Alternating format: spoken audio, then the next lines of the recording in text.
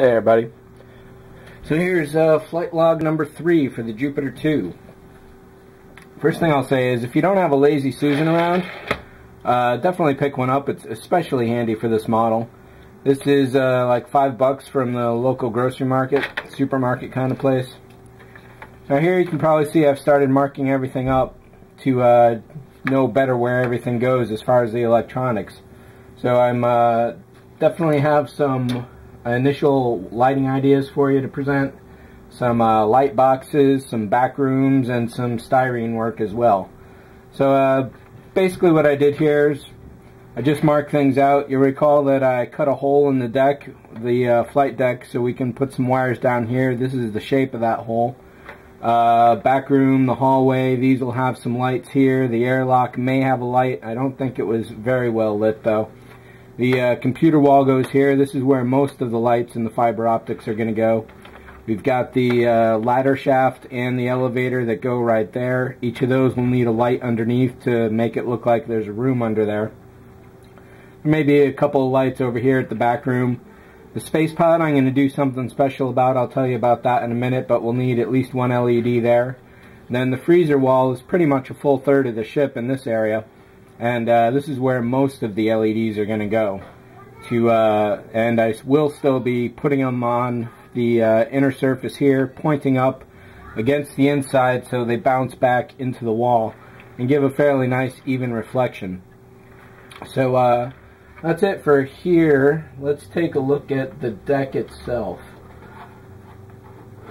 I haven't done too many modifications. I'm definitely going to have a photo etch session coming up, and I'll show you all sorts of details on that as I go along. I'll record that whole process for you.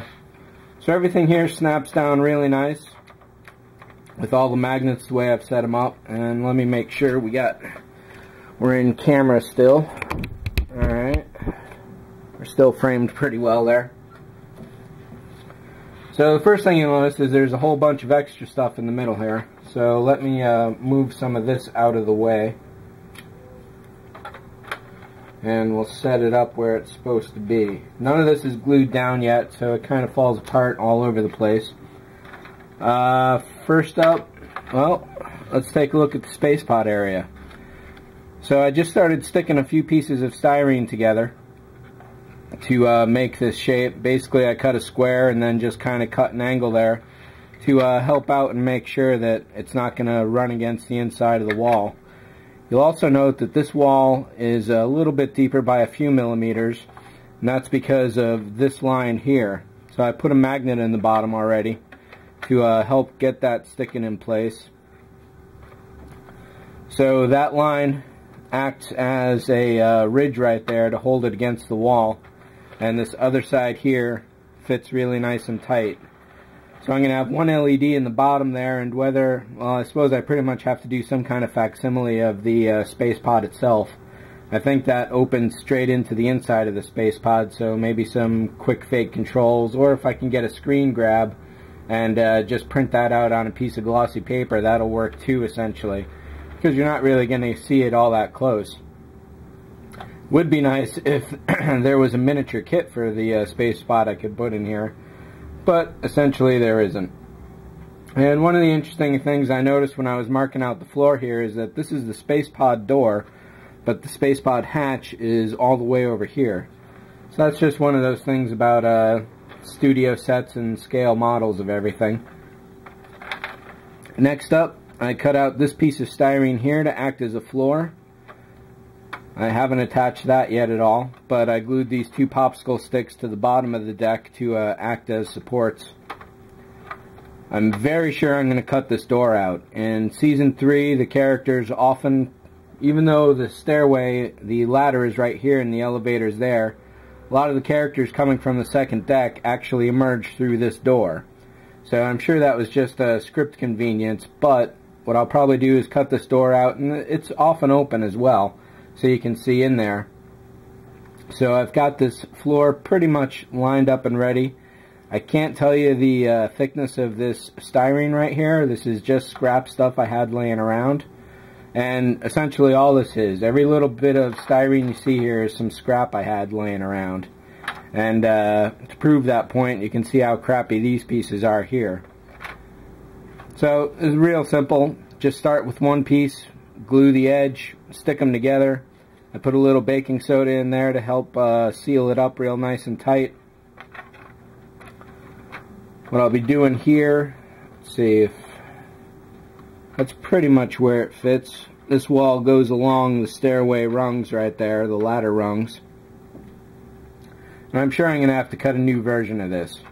So right now there's a bit of a gap around there, and this used to stand really nicely. There we go. Oh, almost. And certainly once I get the floor sealed in there, it'll work out a lot better. And these walls here aren't exactly straight or precise to each other, so, but it was sitting pretty good earlier on. Well, we'll call this good enough for the moment, since it's going to be recut anyway. You can probably see there's a gap down there at the floor.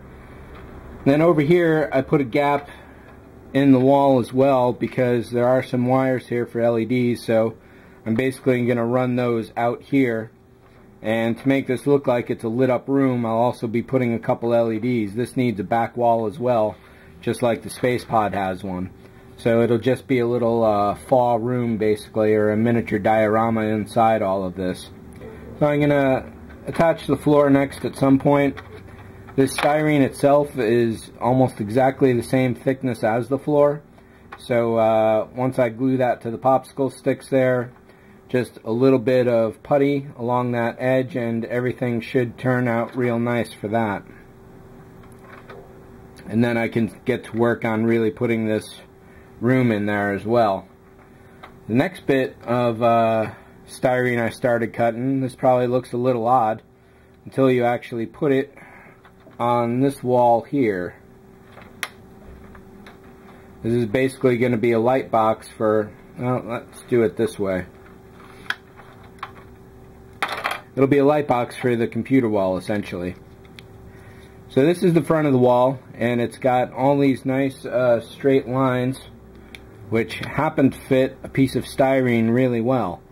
So to start making this box, all I did was take one piece, line it up on the outside, glued another piece, and just started making the outside box.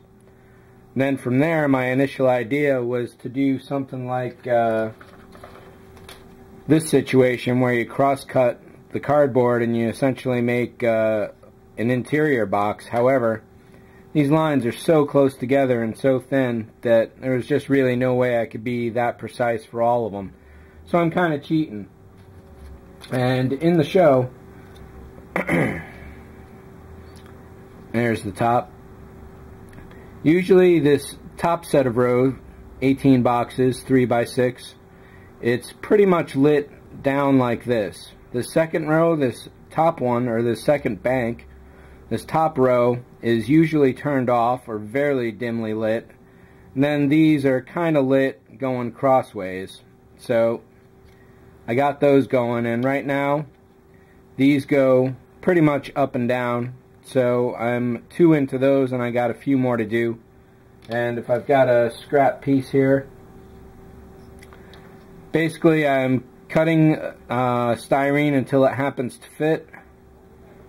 Then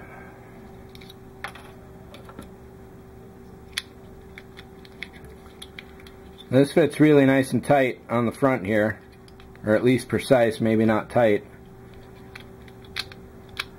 So once it's on, I'm fitting the styrene in and locking it into one of those grooves, setting it like that. And then if I have the glue handy, maybe I do, maybe I don't,